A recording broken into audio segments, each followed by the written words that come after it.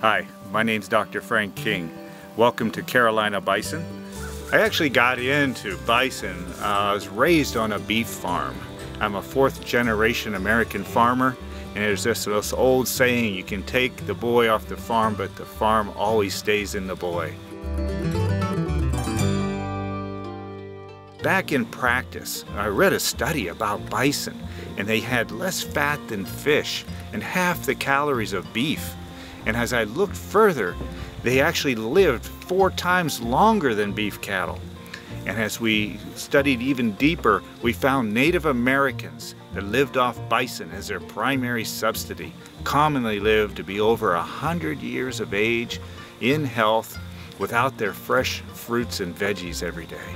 So while in practice, we started sharing and providing bison to our patients that had high cholesterols and difficult to lower triglycerides. And not only did we find that the bison was lowering the cholesterols and triglycerides better than the drugs, but that people would come back and say, you know, I just feel better. I feel stronger. I have more energy. My headaches are gone. My heartburn's gone. Heck, even my hemorrhoids are gone.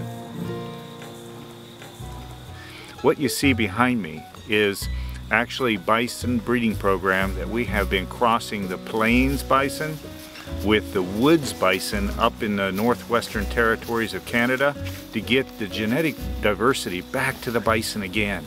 That's why you see these animals are so large. We actually have the largest bison in the world today here that's over 3,000 pounds. This is our newest addition at Carolina Bison. What is behind me is a very rare European bison called a Wisent. We have about 26 Wisents. That is about half the Wisents that are in North America in total. So we're very privileged to be able to have these animals and to be breeding these animals.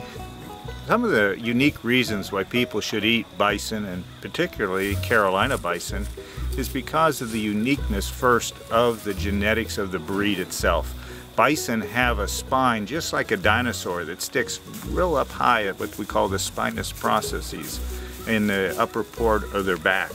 And this is a sign that they have survived the Ice Age. These are, in a sense, really dinosaurs. And the genetics of the dinosaurs, that's as far back as we can go to get, you know, the good genes that we're looking for to feed and nurture us as human beings. Other reasons is that our bison are grass-fed. You'll see they're eating natural grasses here in the perfect climate of the Carolinas that we can grow all year long, summer, spring, winter, and fall. We use natural homeopathic remedies to treat them. We use great nutrition and minerals to keep their body chemistries in balance. You're getting all the benefits of what you're seeking in naturally raised bison. I've been eating bison now for over 30 years. Being raised on a registered Black Angus farm, many people ask me, what is the difference between the supposedly this Black Angus that is supposed to be the best tasting beef of all and bison? And I say, no, Black Angus are not the best tasting meat. Bison are, because we found that bison actually has more flavor. It has slight sweetness. And there is no gamey taste like many people would think when they look at this large creature of a bison. Yeah, I'm Mike Ellington, the ranch manager at Carolina Bison. We're in the meat business and in the health business, and these camels we just recently bought, and we're going to start this year milking camels. I've been in natural health care now for nearly 40 years. One thing we find with all the epigenetic studies that have been done recently is that it is the wild foods that actually feed our healthy genes and help bring us back to our healthy roots as human beings. This is a real rare painted camel. He's got blue eyes. So this camel comes from just one place in the world, out of Africa. So it makes him real rare. He's a breeding bull.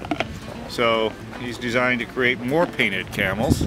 And the painted camels actually are known to give even more milk, which is what our goal is with all the 18 camels, is to create a dairy, because the milk, there's research studies all over the world showing how it's helping autism, helping hepatitis, and certain cancers, as well as anti-aging.